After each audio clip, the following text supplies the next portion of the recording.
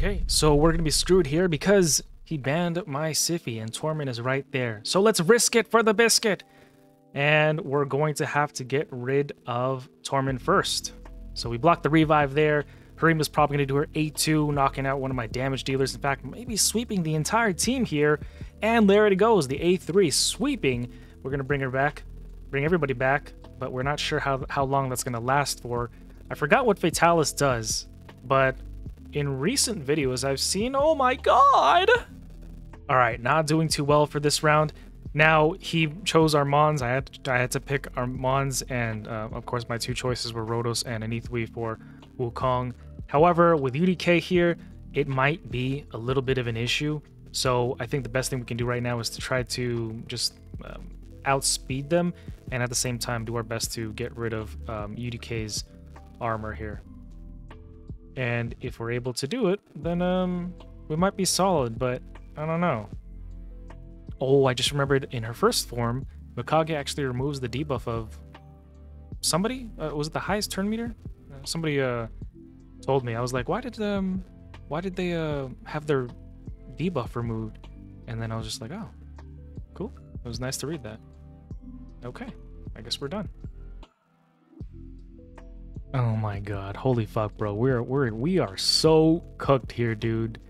There's no way we're getting out of this alive. Siffy is probably going to... But my only chance is to outspeed them, and the only way I can do that is probably by banning Siffy. Georgid was a good pick because Georgid would have ripped through Taurus. Not always, but oftentimes I've seen Georgid get ripped through Taurus. So we have to worry about Armand's. In fact, you know what? I'm going to be straight up with you guys. We have to worry about everybody. Everybody's going to be an issue here. All of these champions are going to be a fucking problem for us. So let's boost Mikage. Let's hit this. Almost did not. Almost did not. Yeah, we get hit hard with Taurus. Leaving that combo together is also not a good choice. But I mean, what can you do? What can you do? What can you do? What can we do?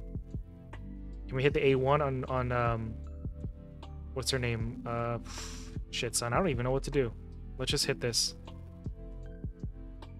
Yeah, and there goes Mikage. He's about to hit that A3. Boom, God Hand. Love to see it. Even when I'm the one receiving a fist up the ass, you know, I'm kind of happy it happens. No Diddy. Show me what you got. There you go. Swirl around. Boom. Love to see it. I love to see the combo, even if I'm on the losing end. All right, so we have another issue here. Kimmy's probably going to go really fast. I'm pretty sure she's going to outspeed me. And we also have Odin here, but I feel like Torment is going to be clutch with all the buffs going up. The issue at hand here is, do I ban Armand's, this random mythical champion that I don't know about, or Necrit? I feel like banning Necrit might actually bode well for us. In case he doesn't ban Torment, then we have a good chance at freezing somebody. So, we're just gonna have to risk it. We'll see if we outspeed Armand's or Mikage. No, sorry, not Mikage. Lady Kimmy. Lady Kimmy is the one we have to worry about here. And it looks like we're actually doing okay. So let's boost turn meter. Let's give it to Rotos. I feel like we need to get rid of this mythical champion first. And then we're gonna have to get rid of Armand's. And I feel like we're gonna be okay here.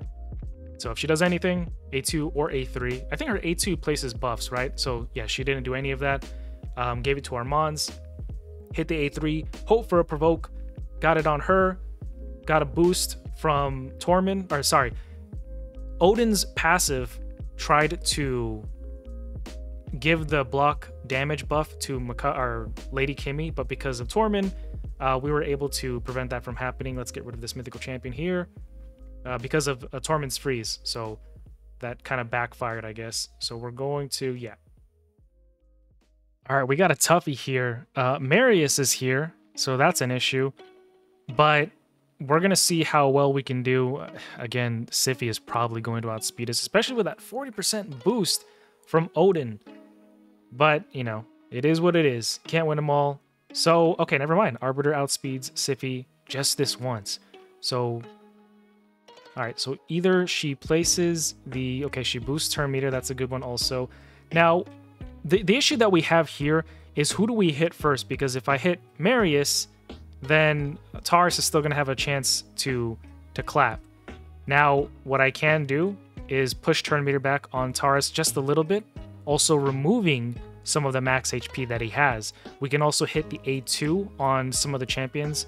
Now I can hit Taurus, or I can hit Siphi. I might aim for Siphi, and that's just enough, barely, to hit her and bring her to death. And then we were able to activate that A3. Now what we have to worry about is the Asgardian Judgment, because when he does that, guess who comes back? Taurus. But we're going to get rid of that damage dealer, and we're going to take a swipe at Odin again. So now we're just worried about him bringing people back, hitting the A2, bringing the stun up, and Georgid.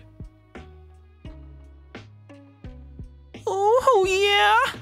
So I'm going to bring Warlord in this time, just as a bait for a ban. He's got his only damage dealer being Leo, but he's also got Torment in here. So in case he bans Siphi, I brought in Warlord because Warlord does have the A2.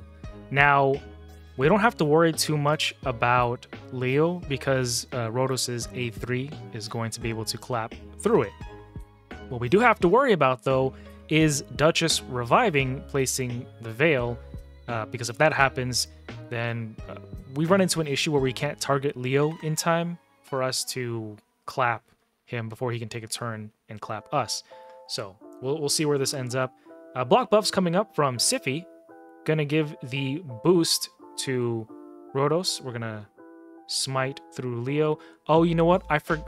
It totally passed me by. He probably thought he was gonna be able to outspeed me with Arbiter, which is not a bad assumption because you know, Arbiter is a really fast champion. But more often than not, Siphi is going to outspeed Arbiter. So brought him back, and now our issue with Leo comes up because if she places the A2, I can't target Leo, I can only target Duchess. But luckily, Warlord hits the A3, putting everybody's skills on cooldown, which means Duchess can't really do anything except for the A1, giving us the opportunity that we need to strike up against Leo. So what we can do here to prevent any mishaps from happening is we're going to put Torment to sleep. So he can't remove any buffs, he can't hit the A2 or anything. We're going to speed boost, put their speed down. We're also going to make sure, because our block buffs is about to expire, we're going to want to make sure we're keeping that up as well. So get rid of the damage dealers so that they can't do anything. Decreasing the cooldown on Rhodos.